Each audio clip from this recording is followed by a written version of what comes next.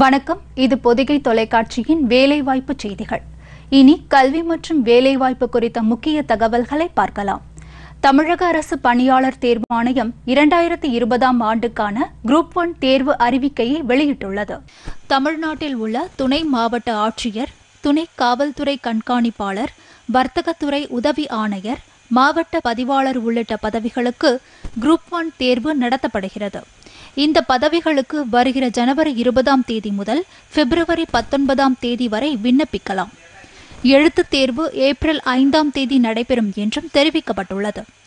இது குறித்த விரிவான அறிக்கை விரைவில் வெளியாகும் என்று எதிர்பார்க்கப்படுகிறது.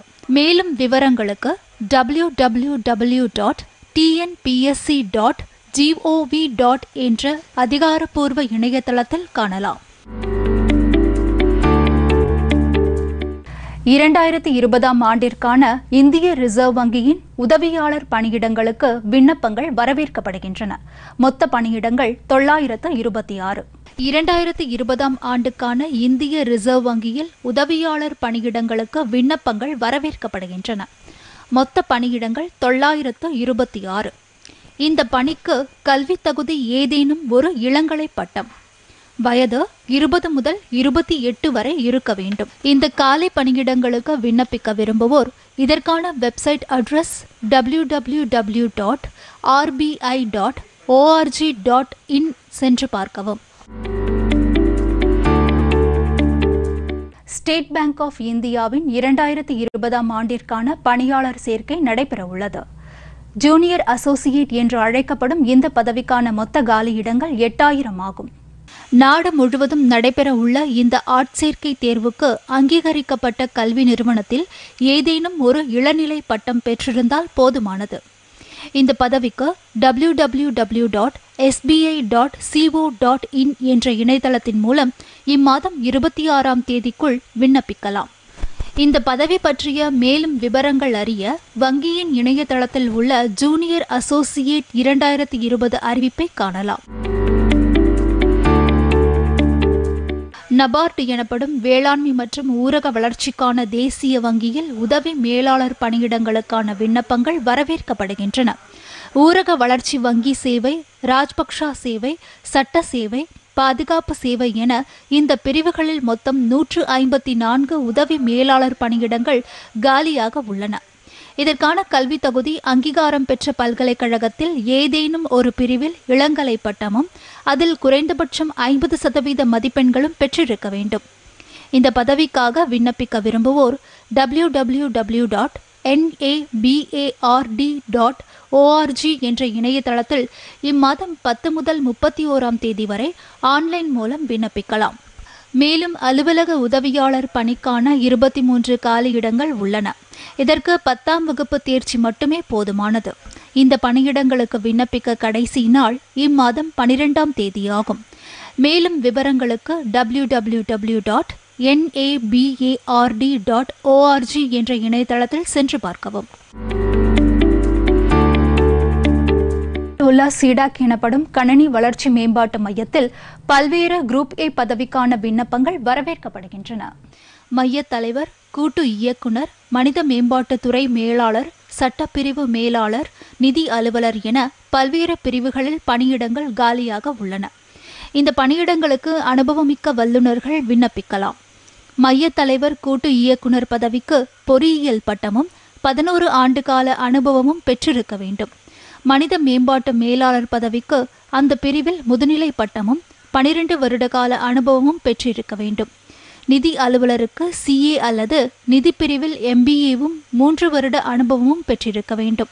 விருப்பமுள்ளவர்கள் இம்மாதம் 12ஆம் தேதிக்குள் இந்த நிறுவனத்தின் இணையதளமான www.cdac.in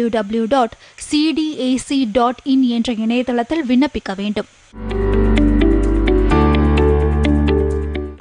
மத்திய அரசின் கீழ் இயங்கி வரும் கோல் இந்தியா நிறுவனத்தில் civil engineering, material management, accounts, marketing and sales உள்ளிட்ட 11 பிரிவுகளில் காலியாக உள்ள இடங்களுக்கு தற்காலிக பணியாளர்கள் நியமிக்கப்பட உள்ளனர்.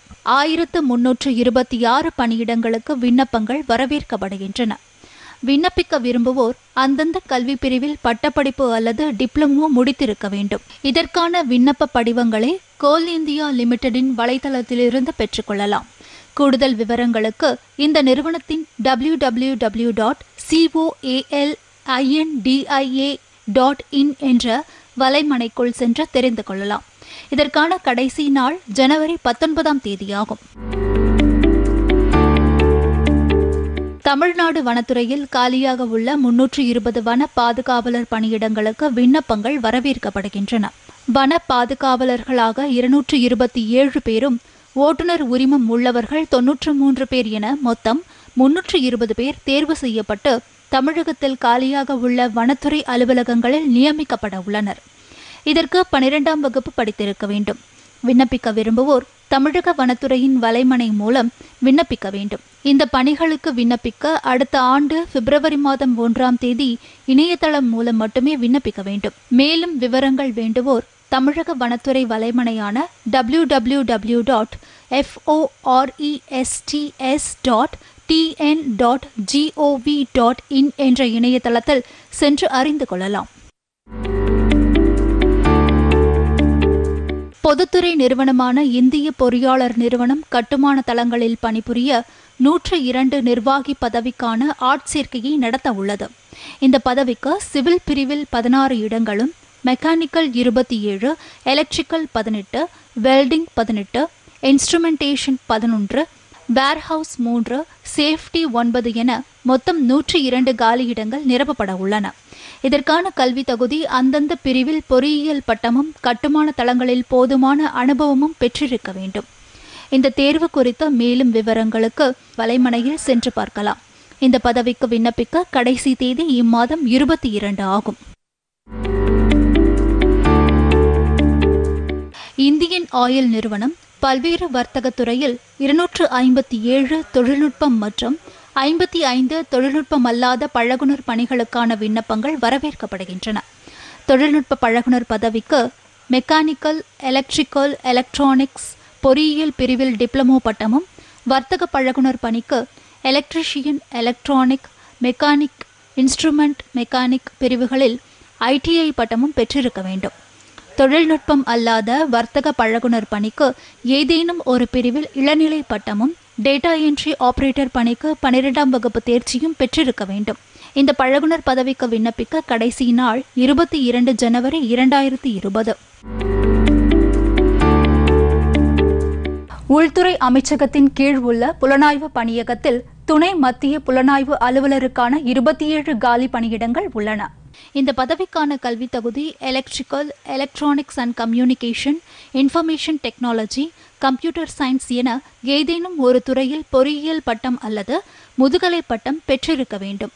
இந்த பதவிக்காக ஆன்லைன் மூலம் தேவையான ஆவணங்களுடன் இம்மாதம் 16ஆம் தேதிக்குள் www.upsconline.nic.in என்ற இணையதளத்தின் மூலம் விண்ணப்பிக்க வேண்டும்.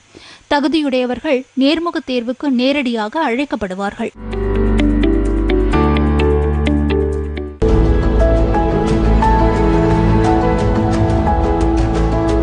வணக்கம். நாம் வாழ்க்கையில் எல்லோருமே குறிப்பாக மாணவர்கள் பயப்படுவது என்பது தேர்வு அப்படிங்கிறது ஒரு மிகப்பெரிய ஒரு பயத்தையோடு நம்ம பய கலந்த ஒரு உணர்வோடு நம்ம அதை அணுகுகிறோம். ஃபஸ்ட்டு தேர்வை பற்றி பயந்த சிந்தனைகள் மாணவர்களிடையே ஏற்படக்கூடாது. அது எந்த தேர்வாக இருந்தாலும் சரி. ஏன்னா இந்த பயம்தான் நம்மளோட வாழ்க்கையில் நம்மளை பின்னடைவுக்கு போகிறதுக்கான ஒரு வழிமுறையை கொண்டு வருகிறது. நீங்கள் உங்களை பொறுத்த வரைக்கும் எப்படி போகணும் அப்படின்னா, இந்த தேர்வுக்கு நான் என்னோடய பெஸ்ட்டை கொடுக்க போகிறேன் அண்ட் அவுட்கம்மை பற்றி ஒரி பண்ணவே கூடாது. நான் இது எழுதும்போதே எனக்கு இந்த தேர்வில் நான் வெற்றி பெறுவேனா, இல்லை அதிக மதிப்பெண்கள் என்னால் எடுக்க முடியுமா, இது முடியுமா அப்படின்னு அந்த எதிர்கால சிந்தனைகள் இல்லாமல் நிகழ்கால சிந்தனைகளில் நான் இன்றைக்கி நல்லா படிச்சிருக்கேன், என்னால் பெஸ்ட்டை கொடுக்க முடியும் அப்படிங்கிற ஒரு மைண்ட் செட்டோடு நீங்கள் உள்ளே போய் தேர்வை எழுதணும். இன்னொன்று, தேர்வுக்கு முன்னாடி முதல் நாள் மினிமம் ஒரு 7 to 8 hours நீங்கள் ஸ்லீப் இருந்திருக்கணும். தூக்கம் இல்லாமல் போனால் அன்றைக்கி முதல் நாள் நம்ம அதிக நேரம் கண் விழித்து படித்தோம் என்றால் அந்த தேர்வில் நம்மளோட பெர்ஃபார்மன்ஸ் நம்மளோட ரீகலெக்ஷன் அப்படிங்கிறது ப்ராப்பராக இருக்காது. இன்னொன்று ஒரு மினிமம் ஒரு 10 to 15 minutes நீங்கள் பேசிக்கலி மைண்டை காம் பண்ணுற எக்ஸசைஸ் எது வேணாலும் நீங்கள் பண்ணிக்கலாம். ஃபிசிக்கல் எக்ஸசைஸும் இருந்தால் பெட்டர். ஒரு அரை மணி நேரத்துக்கோ இல்லை ஒரு 20 நிமிஷத்துக்கோ நீங்கள் ஏதாவது உங்களால் முடிந்த வரைக்கும் உங்களோட மனதை ஒருமைப்படுத்தக்கூடிய, அது நீங்கள் எந்த மதமாக இருந்தாலும் சரி, நீங்கள் கடவுளை கும்பிட்றதா இருந்தாலும் சரி, இல்லை உங்கள் பாடியில் ஒரு சிறிய வேர்வை ஸ்கிப்பிங் பண்ணாலும் சரி, ஒரு சின்ன ஒரு இது பண்ணோம் அப்படின்னா நம்மளுக்கு வந்து அந்த தேர்வை பற்றிய ஒரு எதிர்பார்ப்புகள் அது வந்து கொஞ்சம் குறைக்கப்படும்.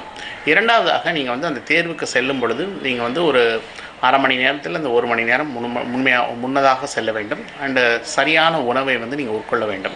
ஏன்னா வந்து பயாலஜிக்கல் சயின்சஸ் படி நம்மளோட பாடியில் வந்து நம்ம வந்து சரியாக சாப்பிடலை அப்படின்னா, உணவு ப்ராப்பராக இல்லைன்னா, நம்ம நியூட்ரிஷன் வந்து நமக்கு பிரெயினுக்கு போகக்கூடிய எல்லா இதுவுமே வந்து கம்மியாகிடுது அப்படின்னா நம்மளோட ரீகலெக்ஷன் ப்ராசஸ், நம்ம திருப்பி ஞாபகப்படுத்துறது வந்து குறைவாக ஏற்படும். அதனால் மார்னிங் ஃபுட்டை வந்து ஸ்கிப் பண்ணவே கூடாது.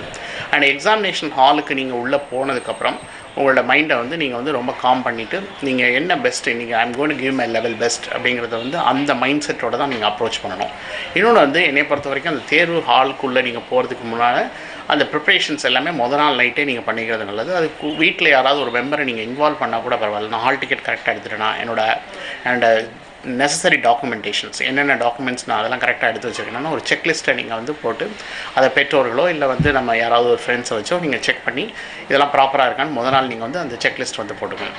அண்டு ஹாலுக்கு போன உடனே உங்களோட மைண்ட் செட் வந்து நீங்கள் எப்படி இருக்கணும் அப்படின்னா, அந்த ஃபஸ்ட்டு 5-10 மினிட்ஸ்க்கு வந்து I'm going to give my level best, I'm confident on this examination அப்படிங்கிற அந்த மைண்ட் செட்டோடு நீங்கள் அப்ரோச் பண்ணணும். அண்டு இந்த உள்ளே போய் நீங்கள் எழுத போகும்பொழுது அந்த ஃபஸ்ட்டு 1 hour வந்து we call it as a golden hour அப்படின்னு சொல்லுவோம். அந்த 1 மணி நேரம் வந்து மிக மிக இம்பார்ட்டண்ட்டானது, முக்கியமானது.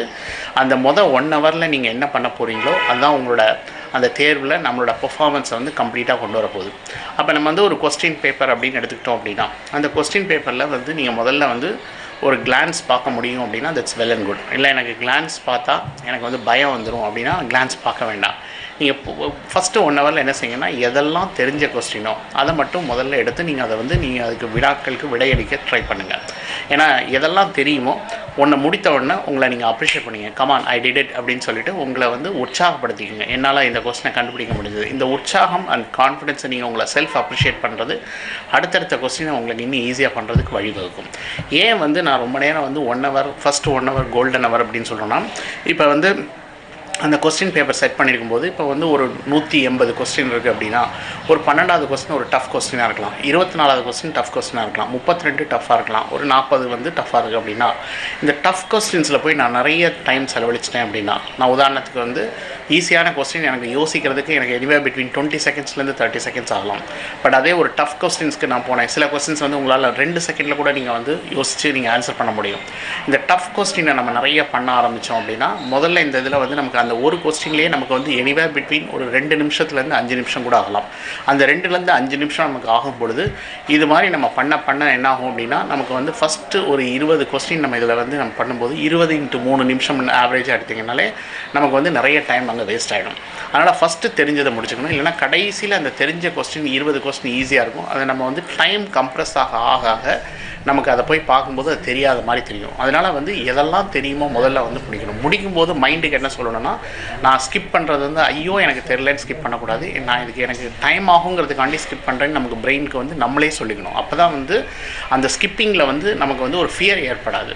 அதனால் எந்த ஒரு தேர்வையும் நீங்கள் வந்து ஒரு நல்ல ஒரு எண்ணத்துடன் இதில் என்னால் நல்லா வந்து பண்ண முடியும், அப்படி இல்லைனாலும் பரவாயில்ல, இந்த தேர்வு வந்து ஒரு நல்ல எக்ஸ்பீரியன்ஸை கொடுக்கும் அப்படின்னு நீங்கள் எடுத்துக்கணும். அதனால் இந்த தேர்வுகள் எழுத நான் ஏற்கனவே கொண்ட மாதிரி சைக்கிள் ஓட்ட மாதிரி தான், எத்தனை தடவை நம்ம விழுகிறோமோ அதுக்கப்புறம் நமக்கு வந்து நல்ல பேலன்ஸ் கிடைக்கும். பேலன்ஸ் கிடைச்சதுன்னா நம்ம வெற்றி பெற நிறைய வாய்ப்புகள் கிடைக்கும். எல்லோரும் நன்றாக படித்து நன்றாக வெற்றி பெற வாழ்த்துக்கள்.